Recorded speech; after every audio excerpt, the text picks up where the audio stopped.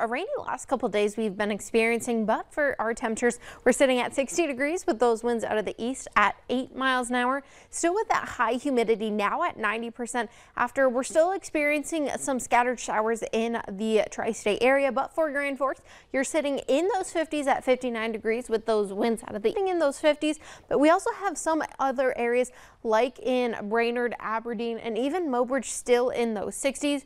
But with those temperatures, we're still seeing some slightly breezy winds in some areas.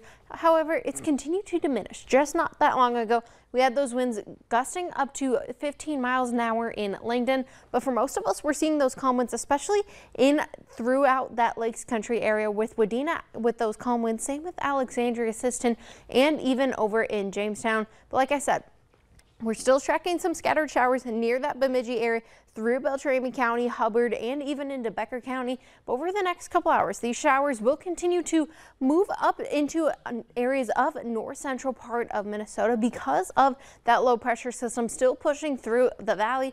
Now, by tomorrow morning, we're going to start to see some fog develop in areas of North Dakota and even into Lakes Country, causing that low visibility for your morning commute, while some areas in central part of Minnesota near Beltrami County and even down through Wadena area can still experience some scattered showers. But tomorrow, the main issue is going to be that fog causing that low visibility.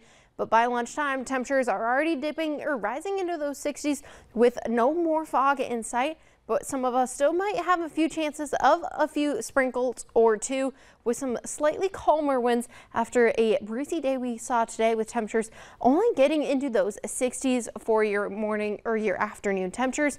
But for tomorrow morning, temperatures are going to stay in those 50s. A few of us will have some peaks at some clear skies in the afternoon, with temperatures still getting into those 60s. Some of us are barely making it out of those low 60s, but we also get a break on Tuesday and Wednesday from those rain showers. Now, things do pick back up as we head into the weekend, but otherwise for your Pro-Seed 3-day farming forecast, we're going to continue to have those temperatures stay in those 70s at least for the next 11 and 7 days. We do have more breezier conditions on Thursday and Friday, with more showers arriving, like I said, as we head into the weekend, with some chances of some scattered thunderstorms on Sunday as we continue throughout the first week of October. But once again, fall is here. Temperatures are going to be in those 70s. We had a fall, the first day of fall being yesterday.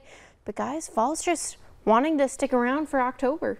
I'm glad that we finally hit the first official day of fall. Yes. And now I won't be judged for pumpkin spice things and orange colors. Once September starts, no one can make fun of you. I think it's kind of picky depending on who you are. But with temperature like that, I think I can get away with it now. Yes. Thanks, Shelby.